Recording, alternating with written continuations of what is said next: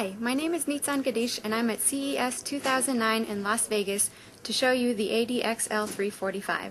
The 345 is Analog Device's first digital accelerometer, and it features ultra-low power consumption and comes in a tiny, thin package. We've put the 345 on this demonstration board to demonstrate some of its features. First of all, you see that it's inactive, and when it detects activity, the light automatically comes on. 345 also knows how to detect a tap from all three axes, and it knows how to detect when it's free falling.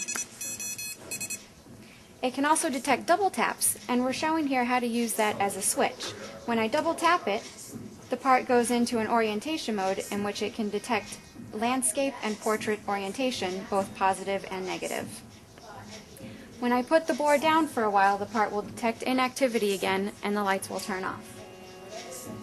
We have evaluation boards developed for the 345 to make it easy for the engineer to extract raw data from them without having to go into much coding trouble at first. We have this evaluation board with interchangeable faceplates for different accelerometers.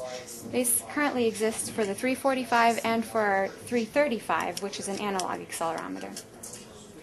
We also have this evaluation system for the 345. This enables the user to configure the registers of the 345. It also enables the engineer to see real-time measurements in three axes. When I move the accelerometer, the raw data changes for all three axes, shown in green, white, and red.